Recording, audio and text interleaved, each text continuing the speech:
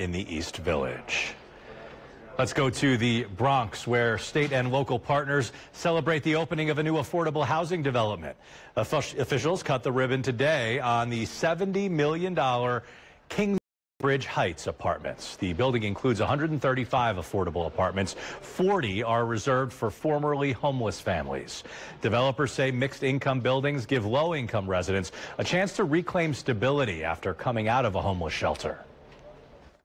Finally, this opportunity was presented to me, and I have been floating on air. And my son has did a whole turnaround also. He's very happy, so this means a lot to me. Residents have already started moving into their new home.